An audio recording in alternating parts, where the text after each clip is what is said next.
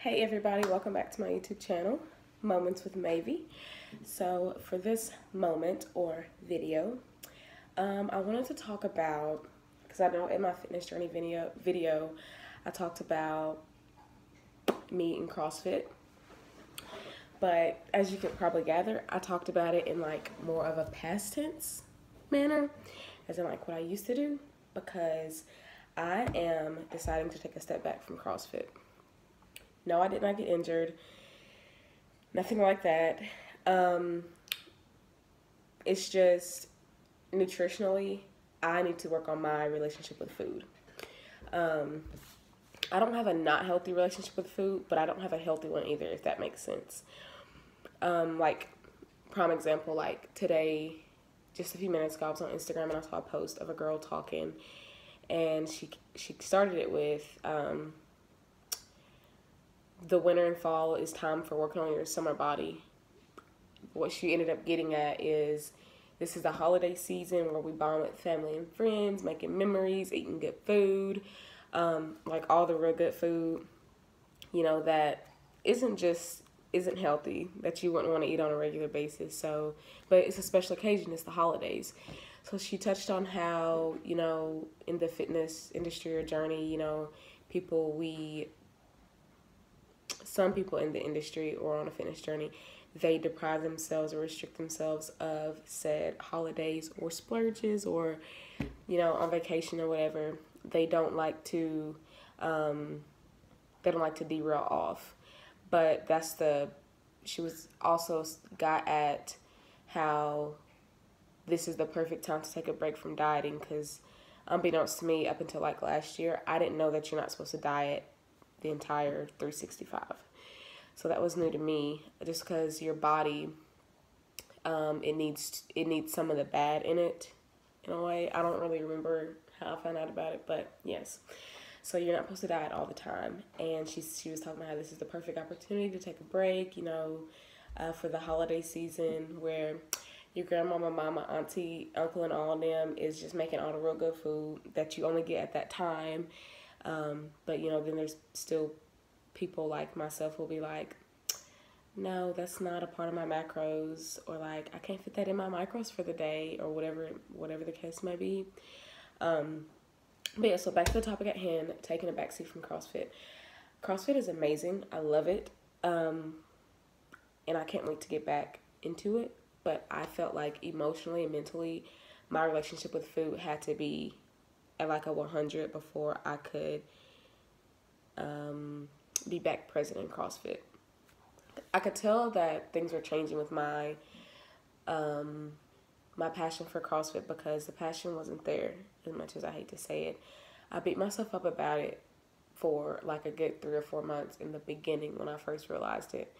But I was still going. I noticed probably about like 6 or 7 months ago, I called my best friend and I was like, Cam, I'm not like passionate about CrossFit anymore. Like, I don't have that zeal, that mojo, that like spunk that I had before. Like how you hear me talk about it, I was like, I don't feel that anyway about CrossFit anymore.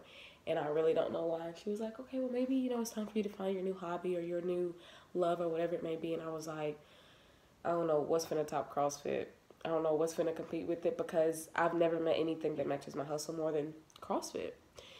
I love it. I learned so much about myself mentally, emotionally, physically, like just amazing stuff to take from my notes.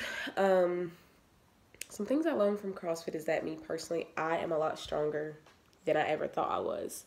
Like, when you're in the box and like, not even about like lifting heavy. I think that's one of the biggest misconceptions with the idea of CrossFit, is people think it's about lifting heavy and becoming this buff, bulky bodybuilder or whatever, but it's really not. Everybody has their own goals that they're trying to reach.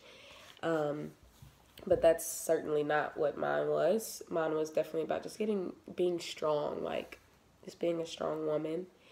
And that I was so much more capable of achieving my goals and aspirations in the gym and in real life more than I ever thought I was. And you have so much more in you than you think you do before you start something like CrossFit, just because it's such a high intensity, high packed, like, sport, what you do in a class, you realize that you have so much more. It's like you break the tip of the iceberg. It's like, oh, your whole life you've always thought like, oh, I'm hitting it, I'm getting it, like I'm doing it, da da da, and then you go to CrossFit and you're like, oh my gosh, I have so much more in me. So that was my experience. And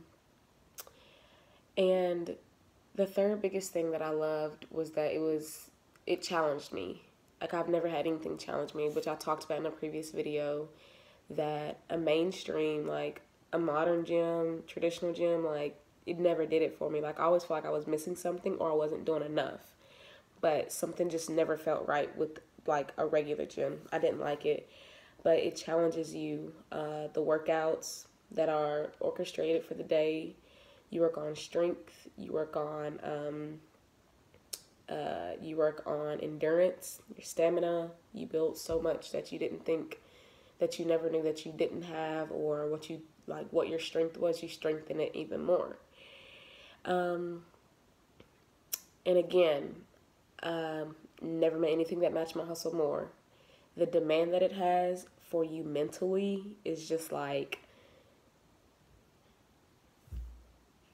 what I got out of CrossFit, I could never see myself getting that experience out of a mainstream gym.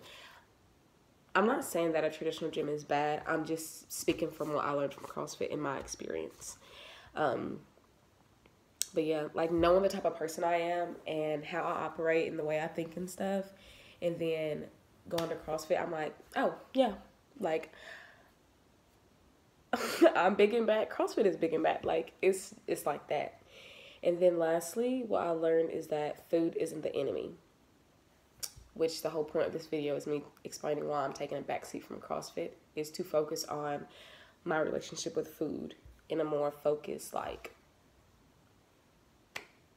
more like, okay, this is the topic at hand. Like, if you know me well, or like you follow me on Instagram or Snapchat or even Facebook,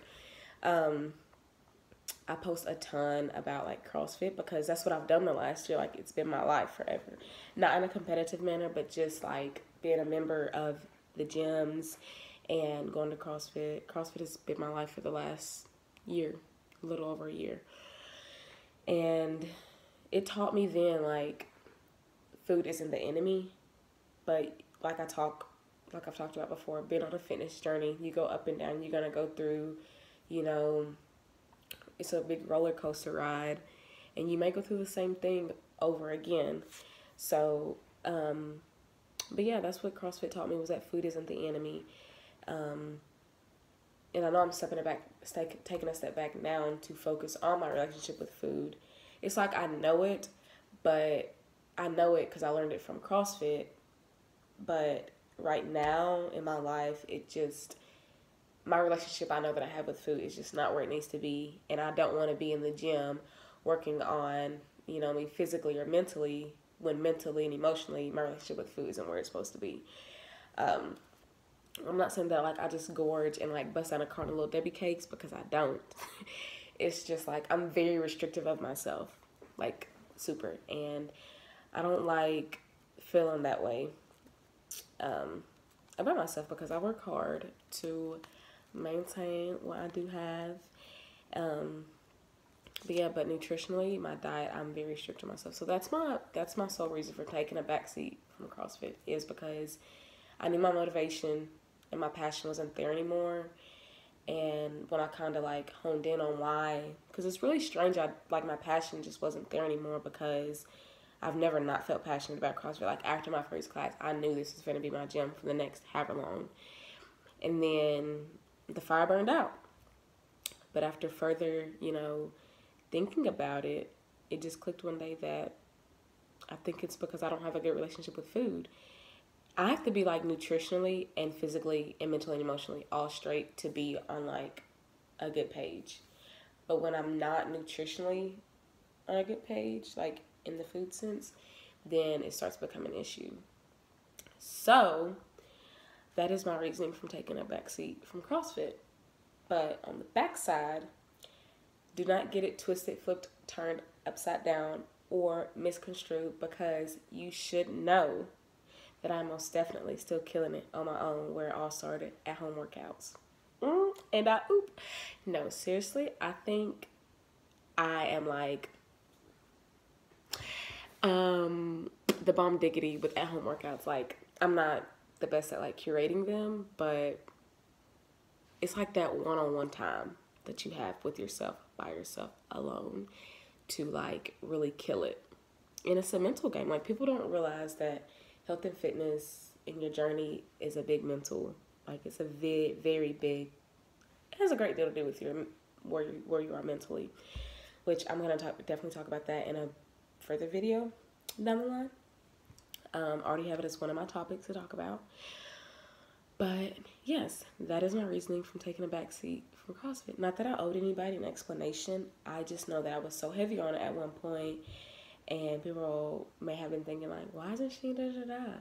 And I'm like so big on being like 100 through the good and the bad with wanting to publicly display or like document my fitness journey. So I didn't mind sharing it. I mean, hey, whatever. We all go through things, and it's called a journey for a reason. That's what I think about it. But yes, I hope that my video, may have struck a chord with some people and been like, hey, maybe I've never thought about my relationship with food, or hey, maybe I want to try that CrossFit thing, or I love my place I have at my traditional gym, whatever it may be. So that is it to wrap up this video. And yeah, I will see y'all in my next videos.